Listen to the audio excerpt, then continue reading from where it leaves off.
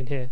So when we come back to look at it, you can see if I refresh it.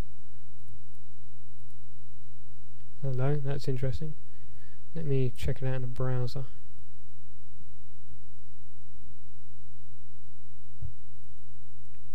Okay, change the opacity. Huh. Very interesting. Ah, I know why.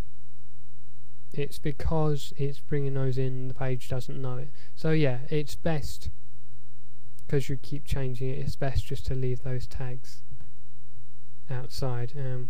We can get rid of those. But that's how you add extra text in. So you could do opacity equals, and then it'll equal that number. So if I come back to Firefox, refresh the page, you can see, there you go, opacity equals 28%. And if I hit reset, it will just change back to 100, because we haven't put it in down here as well, so we need to just copy and paste from there. Copy, paste. So let's check this out again.